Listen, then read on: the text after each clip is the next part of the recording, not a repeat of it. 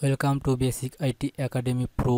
আপনারা যারা Microsoft office word চালাতে পারেন না বা আপনারা কম্পিউটারে টাইপিং করতে পারেন না, আসলে বেসিক লেভেলে যারা কাজ শিখতে চান তারা আমাদের এই চ্যানেলটি ফলো করতে পারেন। আমরা পার্ট বাই পার্ট ভিডিও দেওয়ার চেষ্টা করব। আমরা আজকে শুরু করতেছি মাইক্রোসফট অফিস ওয়ার্ড। আমরা এখন দেখব মাইক্রোসফট অফিস ওয়ার্ড কিভাবে ওপেন করা যায়। আমরা অনেকভাবে ওপেন করতে পারি, তার মধ্যে এখন আমরা প্রথমত একটি একটি করে পদ্ধতি আমরা দেখব। প্রথমত স্টার্ট বাটনে যাব। স্টার্ট বাটনে যাওয়ার পরে একটু নিচে কার্সরটা একটু মাউসের চাকা স্ক্রল করে একটু নিচে যাব, গেলে আমরা দেখতে পারবো Microsoft office word. Microsoft office এরকম মাইক্রোসফট অফিস নামে দেখা যাবে একটি ফোল্ডার। এখানে আমার মাইক্রোসফট অফিস 2013 ইনস্টল করা আছে, এজন্য আমি এখানে 2013 দেখতে পাচ্ছি। আপনাদের 2007 থাকতে পারে, কারো 16 থাকতে পারে, 21 থাকতে পারে। আপনারা যাদের যেটা ইনস্টল করা আছে তারা সেটা দেখতে পারবে। ঠিক আমি এখানে আমারটা দেখতে পাইতেছি। এখানে আমি যদি ক্লিক করি, এই যে একটু অ্যারো বাটন আছে, এই অ্যারো বাটনে যদি ক্লিক করি, তারপরে একটু নিচে স্ক্রল করব। স্ক্রল করলে দেখব মাইক্রোসফট অফিস ওয়ার্ড 2013। এখানে যদি ক্লিক করি তাহলে আমার এই ওয়ার্ডটা ওপেন হলো। এটা আমরা এভাবে ছাড়া আরও অন্য পদ্ধতিতে এবার দেখব। যদি আমরা সার্চ বারে যে ওয়ার্ড লিখি, WORD ওয়ার্ড লিখি, তবুও আমাদের উপরে সাজেস্ট করবে ওয়ার্ড। আমরা এখান থেকেও ডাবল ক্লিক করে ওপেন করতে পারি। আবার যদি আমরা রাইট বাটন দেই, রাইট বাটন দিয়ে নিউ থেকে একটু এখানে দেখব মাইক্রোসফট অফিস ওয়ার্ড ডকুমেন্ট। এখানে ক্লিক দিলেও আমরা এখানে ক্লিক দিয়ে যদি ডাবল ক্লিক করি তারপরে এটার উপরে, তবু এটা ওপেন হবে। আমাদের ডেস্কটপে যদি শর্টকাট করা থাকে সেখানে ডাবল ক্লিক দিয়ে ওপেন করলেও ওপেন হবে। তা আমরা যে কোনো একভাবে এটা ওপেন করে নেব। আমি যে কোনো একভাবে এটা ওপেন করে নিলাম। এখন এখানে এদিকে রিসেন্ট লেখা করতেছে। এখানে আমার কিছু অনেক ফাইল দেখা যাচ্ছে। আসলে আমি এগুলা অনেক কাজ করেছিলাম, সেগুলো আমাদের রিসেন্ট যেগুলো ফাইল হয়ে থাকে, আমরা রিসেন্টলি যেগুলো কাজ করে থাকি সেগুলা, বা রিসেন্ট যেগুলো সেভ করে থাকি সেগুলো এখানে এভাবে দেখায় বা এখানে এভাবে জমা হয়ে থাকে। রিসেন্টগুলো দেখা যায় শুধু এখানে। এইদিকে আমাদের অনেক টেমপ্লেট দেখা যাচ্ছে আর অনেক দেখা যাচ্ছে। আমরা এখানে কিছু আমাদেরকে এরা টেমপ্লেট দিয়ে দিছে, এখান থেকে আমরা এগুলা নিজের মতো করে এগুলা কাস্টমাইজ করতে পারি, বা এগুলাতে ক্লিক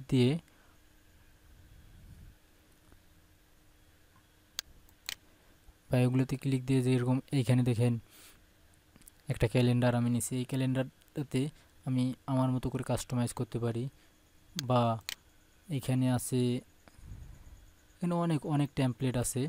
এখানে যদি আমি একটা সিভি দেখি, এখানে সিভি আছে, যে এখানে সিভি আছে, আমি যদি এই সিভিটাতে আমার তথ্য বসাতে চাই এই সিভিটাতে, তবু আমি এখানে ওদের তথ্যগুলো উঠিয়ে দিয়ে আমার তথ্যগুলো বসাই দিতে পারবো। এখানে যদি আমি ক্রিয়েটে ক্লিক দিলে এটা আমি এটাতে কাজ করতে পারবো বা এটা এডিট করতে পারবো আমার মতো করে, আমার তথ্যগুলো সব বসাইতে পারবো। এটাতে কাজ করার জন্য অবশ্যই আপনাকে ইন্টারনেট কানেকশন থাকতে হবে, কারণ এই ফাইলটা ডাউনলোড না হলে আমরা এই ফাইলটা এডিট করতে পারবো না। তো আমরা যেহেতু বেসিক লেভেল থেকে কাজ করব বা বেসিক থেকে আমরা শিখব, সেজন্য আমরা যেন এগুলো নিজেই বানাতে পারি, আমরা ব্ল্যাঙ্ক ডকুমেন্টে ক্লিক দেব। আমরা নিজেই বানাবো, এজন্য আমরা ব্ল্যাঙ্ক ক্লিক দেব।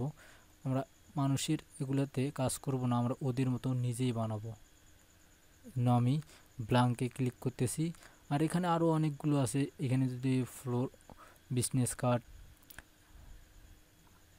আছে, যদি মন চায় যে ক্যালেন্ডার বানাবো, ক্যালেন্ডার, এখানে অনেক কিছু টেমপ্লেট দেওয়া আছে। এখানে সার্চ করলে, সার্চ বাটনে যদি সার্চ করি, এখানে আরও অনেক টেমপ্লেট আসবে।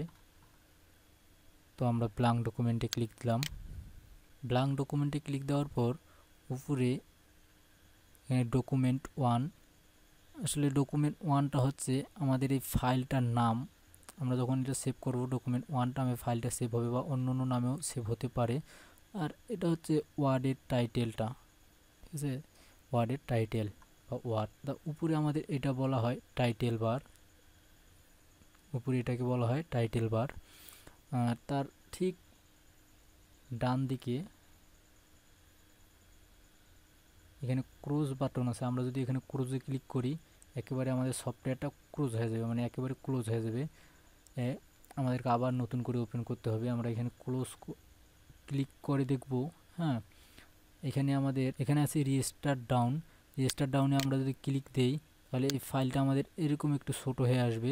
আমাদের যদি মন চায় এটা আরও ছোট করব বা আরও একটু আমি নড়াচড়া করবো, এখানে ক্লিক করে এখানে যদি আমি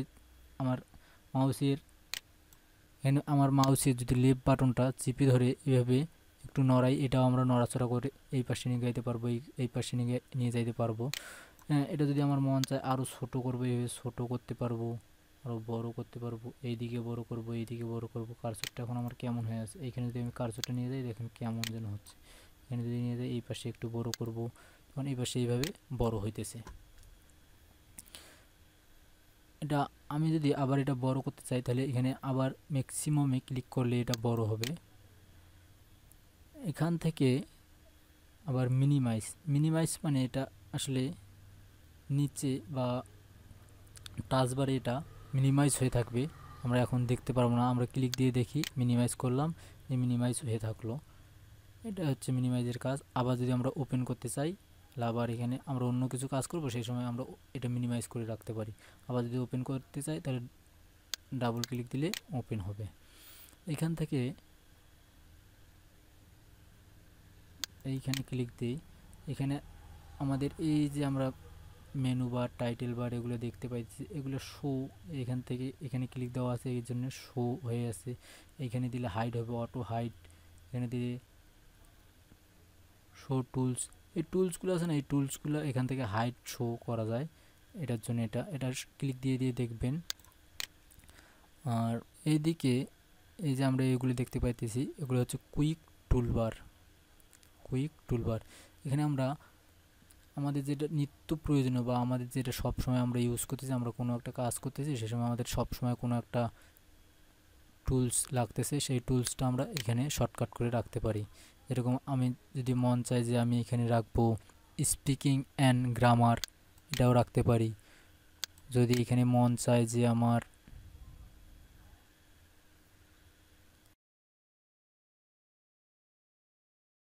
ড্র টেবিলে ক্লিক দিলে ড্র টেবিল রাখতে পারবো। আবার যদি আমি চাই যে না আমার এগুলো লাগবে না, ঠিক আগের মতো রাখবো, তাহলে এখান থেকে ক্লিকগুলা এই যে দেখেন তীর চিহ্নগুলোতে ক্লিক দিলে এটা উঠে যাবে, আবার এগুলো থাকবে না। তখন আমি এখান থেকে এটা উঠে দিলাম, এখান থেকে ওপেন ফাইলটা আমি এটা উঠে দিলাম, না আনডু আছে, সেভ আছে। আমরা এখন এই যে এগুলো দেখতে পাচ্ছি, file, home, insert, design, layout, reference, মিলিংস, review, view, এই যে নিচে আমরা এটুকু এটা দেখতে পাইতেছি, এটার নাম হচ্ছে রিবন। আসলে এখানে রিবনে আমাদের প্রত্যেকটা ট্যাবে ঢুকবো বা ক্লিক করব, দেখবেন প্রত্যেকটা ট্যাবে যখন আমি ক্লিক করতেছি ঠিক ওইটার আন্ডারে আসলে যতগুলা কাজ আছে সেগুলোর মধ্যে আবার দেখাচ্ছে রিবন। এই যে নিচের এটাকে বলে রিবন, সেই কাজগুলো আবার রিবনের মধ্যে আছে, আমরা সেই কাজগুলো রিবনের মধ্যে দেখতে পাবো। এখন আবার দেখেন রিবনের মধ্যে আবার একটা করে দাগ, এই যে এই দাগ থেকে এটা একটা পার্ট, আবার এই দাগ থেকে এই যে এই দাগ পর্যন্ত একটা পার্ট, এটা একটা ভাগ করে দেওয়া আছে। এখানে দেখেন যে এখানে লেখা আছে ক্লিকবোর্ড, এখানে ফন্ট, প্যারাগ্রাফ, স্টাইল, এডিট, এভাবে এগুলো দেওয়া আছে। আসলে এগুলো এক একটা আলাদা আলাদা ভাগ এগুলোকে, এবং এই রিবনের মধ্যে এই যে গ্রুপ করে যেগুলো কাজগুলো করা আছে এগুলোকে বলা হয়, এগুলোকে এক একটাকে গ্রুপ বলা হয়। এই যে এখান থেকে এই দাগ পর্যন্ত একটা গ্রুপ, এখান থেকে এই দাগ পর্যন্ত একটা গ্রুপ, এটা হচ্ছে ফন্ট গ্রুপ, এটা হচ্ছে প্যারাগ্রাফ গ্রুপ। এখানে যদি আমরা এই যে একটা অ্যারো বাটন দেখতে পাইতেছি, এখানে যদি ক্লিক দেই তাহলে ফন্ট গ্রুপের মধ্যে যত কাজ আছে সব আমরা এখানে দেখতে পারবো। ফন্ট গ্রুপের মধ্যে যত কাজ আছে সব এখানে দেখতে পারবো। ঠিক সেমভাবে যদি আমরা এইখানে প্যারাগ্রাফে ক্লিক করি, প্যারাগ্রাফে যত কাজ আছে আমরা সব এখানে প্যারাগ্রাফে পাবো। ফন্ট স্টাইলে আমাদের যতগুলো কাজ আছে সব ফন্ট স্টাইলে ক্লিক দেওয়ার পর সব এইভাবে পাবো। এখন এখান থেকে এই পাশে এটা হচ্ছে scroll bar, horizontal scroll bar, এটা হচ্ছে হরিজন্টাল স্ক্রল বার। আমরা এখানে যদি মাউস দিয়ে চাপি ধরি, লেফট বাটন দিয়ে মাউসের লেফট বাটন দিয়ে চাপে ধরি, ধরার পরে যদি এইভাবে উপরে নিচে করি তাহলে এটা উপরে নিচে হবে, বা যদি আমরা মাউস থেকে মাউসের চাকাটা ঘোরাই তবু এটা উপরে নিচ হবে। আবার নিচেও আছে একটা স্ক্রল বার, এটা হচ্ছে ভার্টিক্যাল স্ক্রল বার, এটার নাম হচ্ছে ভার্টিক্যাল স্ক্রল বার। আবার আমরা এই যে অ্যারো চিহ্নগুলো দেখা যাচ্ছে এই অ্যারো চিহ্নগুলোতে ক্লিক দিয়েও উপর নিচ করতে পারি। ঠিক সেম এটাও। আর এই যে সাইডে এটা দেখতেছি এটা হচ্ছে রুলার, রুলার। আসলে অনেক সময় আমাদের কাজ করতে করতে মাপ যোগের প্রয়োজন হয়, সেই জন্য এই রুলারটা ইউজ করা হয়। আর এইখানে এই যে কার্সর পয়েন্টটা আমরা দেখতেছি লাফালাফি করতেছে, এটার নাম হচ্ছে কার্সর পয়েন্ট। আসলে আমরা এই কার্সর পয়েন্টটা যেখানে রেখে ক্লিক করার পর টাইপ করা শুরু করব, ঠিক সেখান থেকে টাইপ করা শুরু হবে। তাইলে আমরা এটাও শিখলাম কার্সর পয়েন্ট এটার নাম। আমরা এখন কার্সরটা ওখানে রাখছি, দেখি আমরা কিছু লিখতে চাই। মাইক্রোসফট ওয়ার্ডে আমরা কিভাবে অটোভাবে লিখতে পারবো, মানে অটোমেটিক কিছু লেখা আনতে পারবো। আমরা কিছু অটোমেটিক লেখা আনার পরে কিছু দেখাবো। আমরা অটোমেটিক কিছু লেখা আনবো, তার জন্যে সমান সমান run bracket first bracket second bracket দিয়ে এন্টার করলে অটোমেটিক এরকম কিছু লেখা আসবে। এখানে অটোমেটিক কিছু লেখা আসছে, দেখেন আমি টাইপ করি নাই কিন্তু অটোমেটিক লেখা আনছি। আপনারা পারলে টাইপ করে লেখা আনবেন বা টাইপ করবেন। আর আপনারা যারা টাইপ করতে, একটা প্লেলিস্ট করা আছে সেখানে দেখবেন টাইপিং কিভাবে করতে হয়, সেখানে থেকে টাইপিং শিখে নেবেন। তো এখন আমরা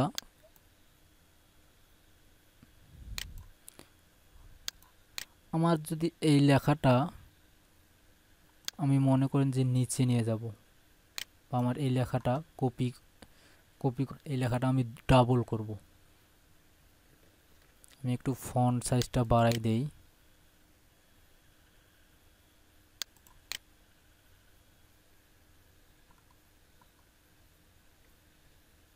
না, আগেরটাই থাক। আমি চাচ্ছি এই প্যারাটা আমি দুইটা করব। কিভাবে করব, আমি যদি কিবোর্ড থেকে কন্ট্রোল সি বা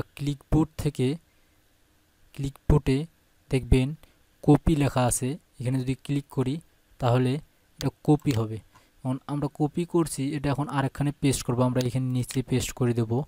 পেস্ট করার জন্য কিবোর্ড কমান্ড কন্ট্রোল ভি বা ক্লিকবোর্ড থেকে পেস্টে ক্লিক করলে পেস্ট, এখানে কয়েকটা অপশন আছে, আমরা একটা একটা করে ক্লিক করে করে দেখব। আমি এটা পেস্ট করে দিলাম, পেস্ট ফরম্যাট, এখানে পেস্ট হয়ে গেল। আমরা একটা লেখাকে তাহলে দুইখানে পেস্ট করতে পারবো, বা একটা লেখাকে ডবল করতে পারবো, বা একটা লেখাকে একখান থেকে অন্যখানে নিয়ে যাইতে পারবো। এখন আমি চাচ্ছি এই লাইনের এইটুকু অংশ আমি বাদ দেব, সেজন্য আমাকে কাট করতে হবে।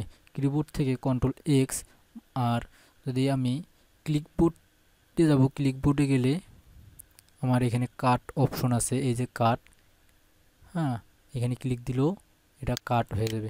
মানে এই লেখাটা আমি কেটে অন্যখানে বসাবো, সেক্ষেত্রে কাট ইউজ করব।